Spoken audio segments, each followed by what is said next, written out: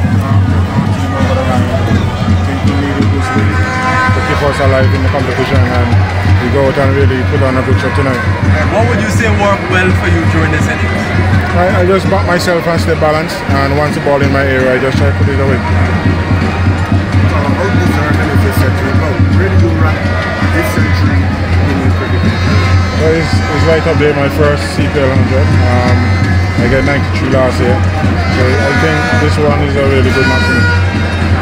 A win like this will definitely put Barbados in good stead going forward for the remainder of the tournament. What's the mood like in the camp after this win? Well, the mood is always good in the camp.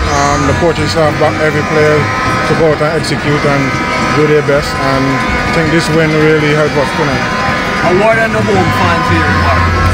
I think the fun was fantastic from the start. They back us, even though we went down in 2 games, they never give up on us, and I just want to say thanks for the support. Cornwall went into the business end of the tournament with this big win and a big score from you. A lot would be expected to keep this momentum going from you. Any pressure to ensure that you keep scoring every day? No, not really. I just have to keep backing myself and do the role that the coach gives me to do. When we talk about pressure though, how much pressure did you feel coming into this game, knowing that the team wasn't doing well and you weren't doing as well as you would want to do? There is no pressure really. We know once we do the right things consistently, there is no doubt that we come out on top. We have up and down couple of games, but the mood in the camp and everybody trusts everybody, and so we just go there and perform.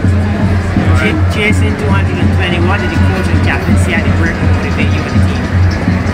We think it was a big total, but we also know he's a good wicket. You know, and the outfield is wet, so once we get a good power play, then we can go after the runs.